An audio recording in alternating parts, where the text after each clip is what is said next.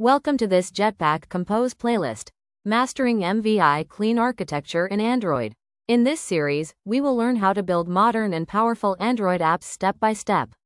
We will cover MVI architecture for clean and predictable UI, retrofit to call APIs and get data from the internet, Room database to store data offline, Kotlin coroutines and flow for smooth background work, dependency injection to keep our code simple and testable, clean architecture to organize our app in the right way, solid principles to follow best coding practices, how to manage large-scale projects with good structure, and finally, we will build a complete demo app using everything we learned. This playlist is perfect for anyone who wants to become a better Android developer. Let us get started. Why use MVI? It helps you write cleaner code, improves app performance, and makes debugging much easier. MVI stands for Model View Intent. It's a design pattern used for managing state in Android apps. A design pattern is simply a structured way to organize code, so it's easier to maintain and scale. MVI handles state management, which means it controls how data changes and how the UI updates. It also uses unidirectional data flow, where data moves in one direction, from intent to model to view. This makes your UI more predictable and reduces bugs. Let's look at the key components of MVI. They are intent, model, and view, in that order. Model is the data layer. It could be a database, an API response, or any source of information. View is what the user sees. It displays the current state of the app on the screen. Intent is the user's action, like clicking a button, typing a search query, or scrolling the screen. Together, these three parts create a clean and predictable flow in your app. How does MVI work? Let's break it down step by step. Step 1: the user interacts with the UI. They might click a button, type something, or trigger an event.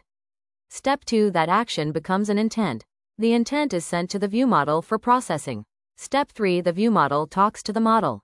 It might fetch data from an API or a local database using a repository. Step 4: the model updates the state. Once the data is ready, a new state is sent back to the view. Step 5: the UI re-renders with the updated state. The user sees the latest data on screen, creating a smooth and reactive experience. What is Retrofit? Retrofit is a type-safe HTTP client for Android and Kotlin. It helps you fetch data from APIs quickly and easily. So, why use Retrofit? It simplifies API calls, so you don't have to manually handle HTTP requests. It works seamlessly with coroutines and flow, making your network calls asynchronous and efficient. Retrofit can automatically convert JSON responses into Kotlin objects, using tools like GSON or Moshi. It also supports authentication and interceptors, letting you manage headers, logging, and caching with ease. How does Retrofit work? Let's go through it step by step. Step 1: first, you define your API endpoints in an interface. This tells Retrofit what data to fetch and from where. Step 2: then, you make API calls using Retrofit's built-in functions. No need to write complex networking code. Step 3: Retrofit receives the JSON response and converts it into Kotlin objects automatically. Step 4: you can now use that data directly in your UI, especially with Jetpack Compose. And that's it. Simple, clean, and powerful. Next up, we'll learn how to set up Retrofit API in your Android project. What are coroutines? In simple terms, Kotlin coroutines help you run tasks in the background without blocking the main thread. They are faster and more efficient than using traditional threads. Coroutines are perfect for things like network calls, database operations, and other background tasks. So, why should you use coroutines? Because they make API calls non-blocking. They improve performance by running heavy work off the main thread, and they're easy to manage, thanks to something called structured concurrency. In short, coroutines help you build smooth and responsive Android apps. Flow is a reactive data stream in Kotlin. It emits multiple values over time, instead of just one. You can use Flow for continuous data updates, like fetching real-time API data, observing changes in a Room database, or listening to user input as it happens. So, why use Flow? Because it works perfectly with MVI and Jetpack Compose. It's also a lightweight alternative to live data, and it fully supports coroutines, making it great for background tasks. Flow helps you build apps that react to data in real time, smoothly and efficiently. Let's take a quick look at the folder structure of our Jetpack Compose MVI project. At the top, we have the compose_post package. This is the root of our main app.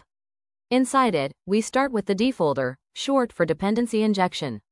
Here, we define shared dependencies. App module. KT provides common dependencies. Network module. KT sets up our retrofit instance for API calls. Next is the features folder. This is where we use feature-based modularization. Each feature is organized separately, and in this example, we're looking at the posts feature. Within posts, we first have the data layer. This includes remote, for API calls specific to this feature. Posts API service. KT defines the API endpoints. Posts remote data source. KT handles the actual API logic repository. This layer connects the data to the rest of the app. Posts repository. KT prepares data from the API to be used in the UI.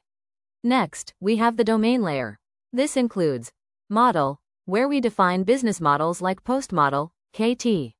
Use case, where business logic is handled in a clean and reusable way. Then comes the MVI package. This is where we manage app state using the MVI pattern. Posts intent. KT represents user actions. Posts state. KT defines various UI states like loading or error. Posts ViewModel. KT connects it all, handling logic between state, intent, and data. Finally, we have the presentation layer. This is the UI of the app.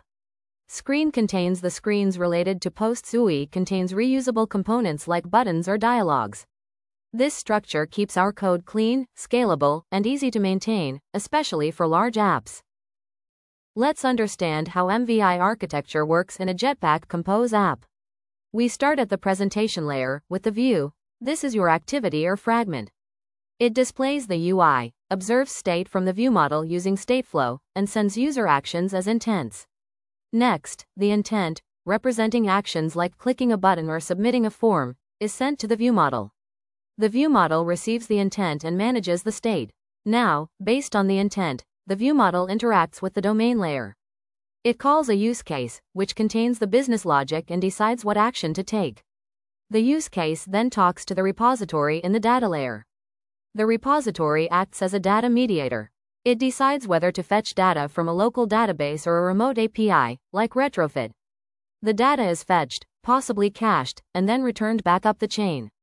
Once the data reaches the ViewModel, a new state is created.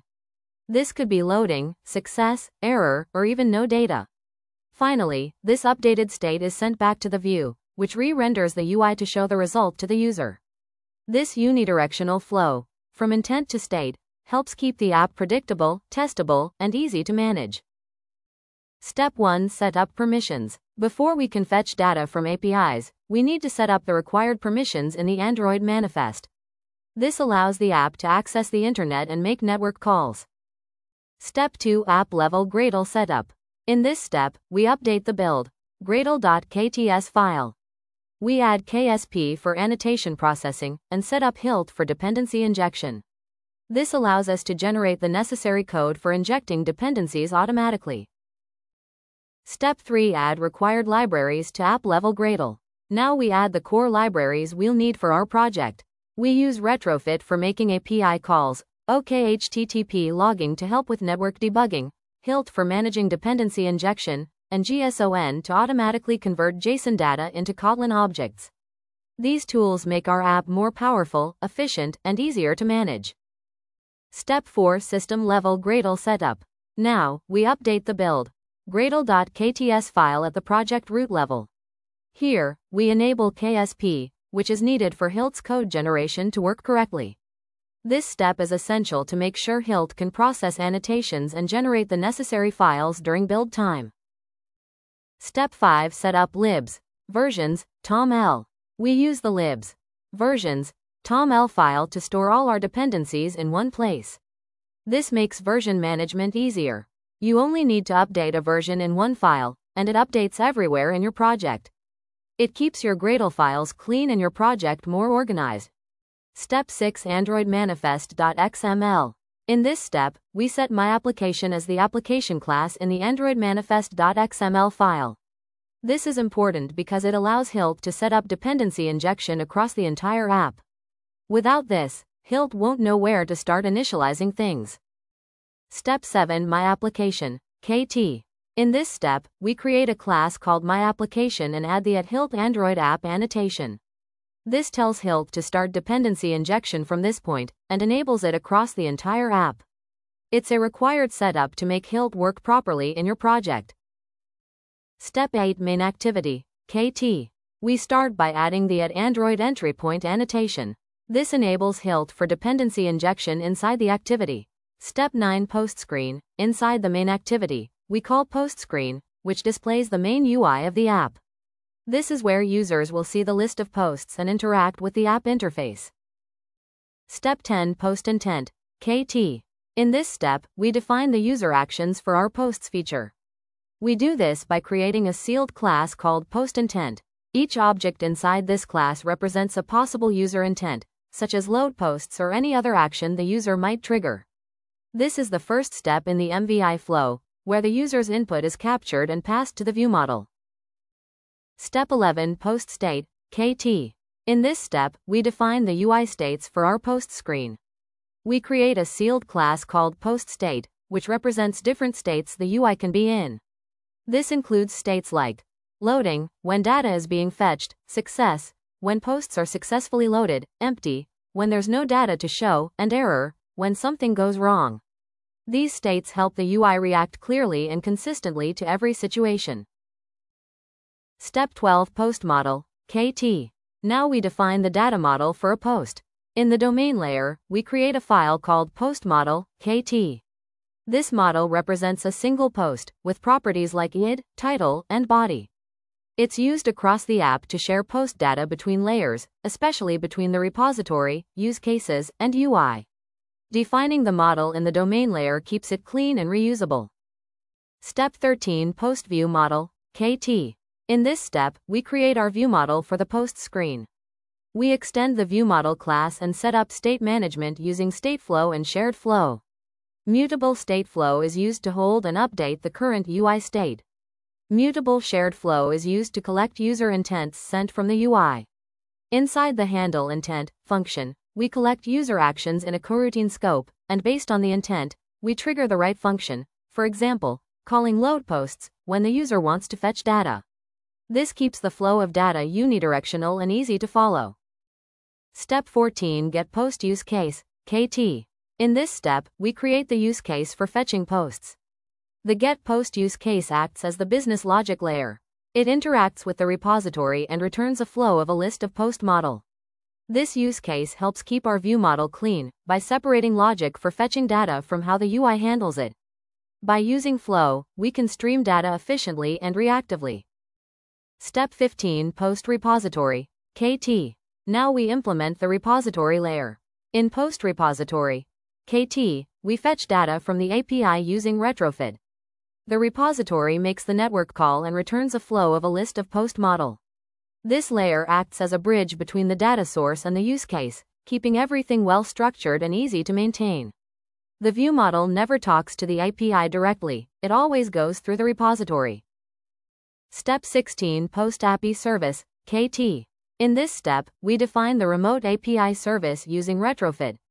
We create an interface called Post API Service. Inside it, we declare API methods, for example, a simple @get posts to fetch all posts from the server. This service handles the network request and returns a list of posts that we'll later pass to the repository. It keeps our API logic clean, organized, and easy to test. Step 17 Network Module, KT. In this step, we set up dependency injection using Dagger Hilt. Inside Network Module, KT, we provide the core dependencies needed for network operations.